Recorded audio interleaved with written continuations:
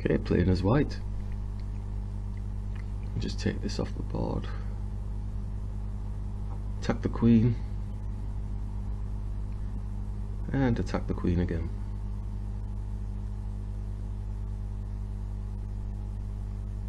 This type of position, if they take in, then we've developed 2 pieces, and the opponent hasn't developed any pieces if the queen is off the board, which they have done. So bishop and the knight are developed, so they're slow in developing. So develop the knight, ready for castling.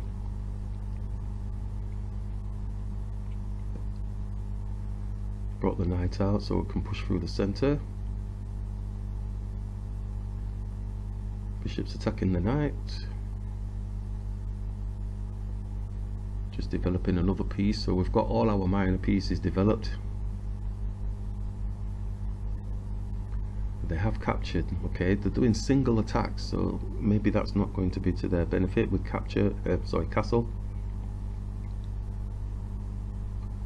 And another single attack, and the knight's out, so he's not developed his pieces, he's just focused on attacking with the piece that's already developed.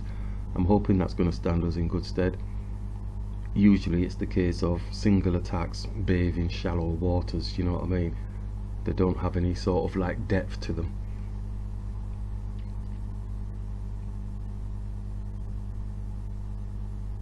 So he's attacking the pawn, again a single attack with the rook.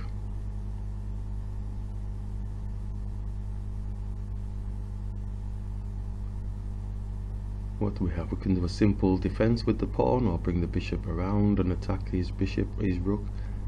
If his rook forgets himself and actually takes the pawn. So we can bring the bishop down now in front of his king area. As you can see, our knight and the bishop, and our white square bishop in a sense, are facing towards their king area, developed quite nicely.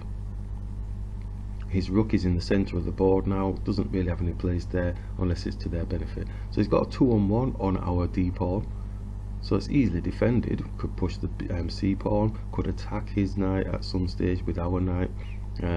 What we're going to do is just going to leave that pawn, because if the knight takes, then we take his knight for free, because his knight's got no defense on it. It's come out with a single attack and it's not supported by anything.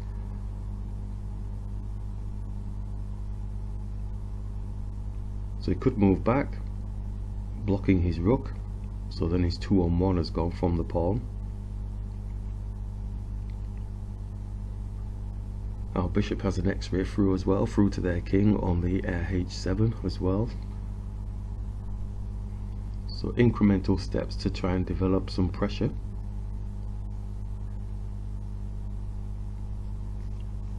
Like I say, I think the best place for it to go is back to this square, because anywhere else is getting taken.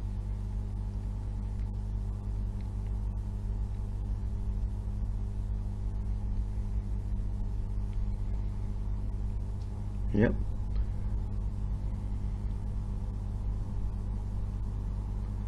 It looks like they've gone into the tank on this one. So he's actually captured. Okay, so he's captured, so we'll capture here. No problems with his knight taking, because we get to take it back, so he's ending up being a minor piece down from that exchange. They put a lot of thought into that move as well. I think the rook's going to try and come down and be attacking d2, but we do have diagonals in preparation for attacks to swarm them. The annoying thing, yeah, look at that. Okay, so he's attacked, so we can go here, because if his rook takes the pawn, then we get like a back rank checkmate. So I think he's going to have to take, and we still got the threat of the back rank checkmate situation. So he's going to have to move a pawn in front of his king. Okay, so we got there through the opponent basically doing single attacks in the shallow waters with no depth of working the pieces together, or no focus on actually attacking our king area or the pieces around our king with any support. So it is a key thing in terms of single attacks really do not have much weight.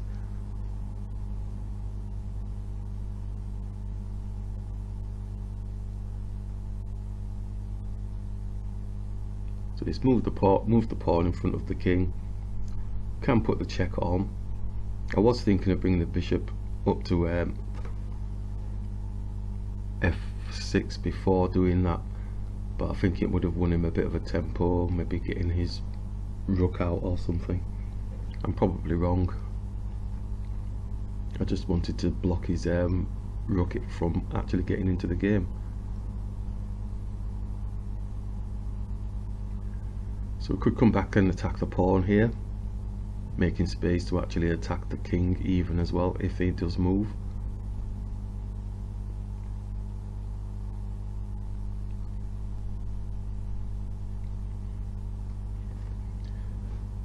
If the pawn drops, what do we do? Can just bring the bishop back, or there's no attacks on the king. Ooh, okay, so we could still go with this. Not too sure what the follow-on is though. The pawn drops.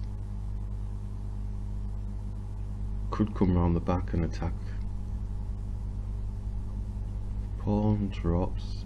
Bishop just comes back to maybe c3 or something like that, keeping the diagonal. Or does the rook move first? If we move the rook to here, then it can drop to here. If the pawn drops, then we get a check on the king.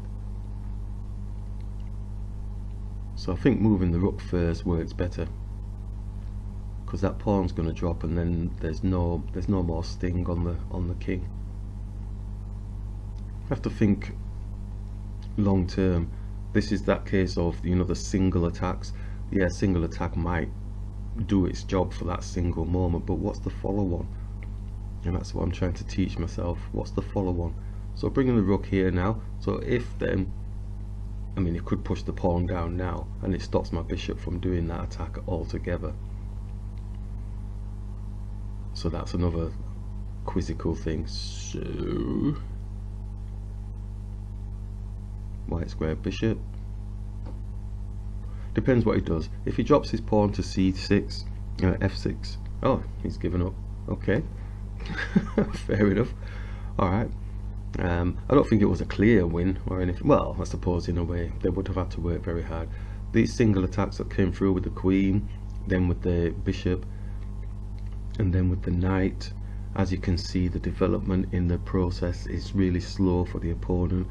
So there's nothing dynamic at the minute. Showing we're okay-ish on the eval bar, and then capturing here. So now we're out and out winning, but it's, you have to find that position.